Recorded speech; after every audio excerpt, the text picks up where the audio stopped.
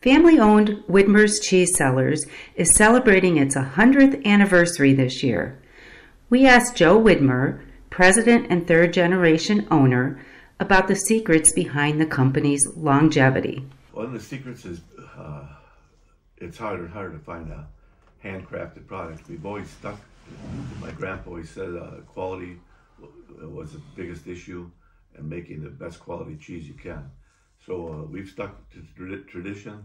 We're making cheese basically the same way we've always made it. That's kind of hard to find.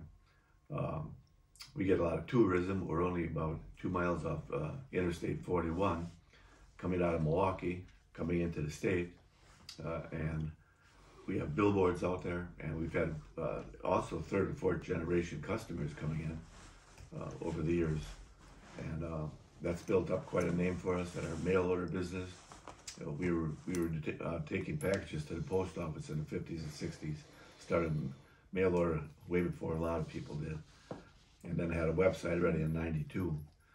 The basic thing is sticking to tradition, the hard work that it takes to make a handcrafted product, and also our advertising and just all that type of thing.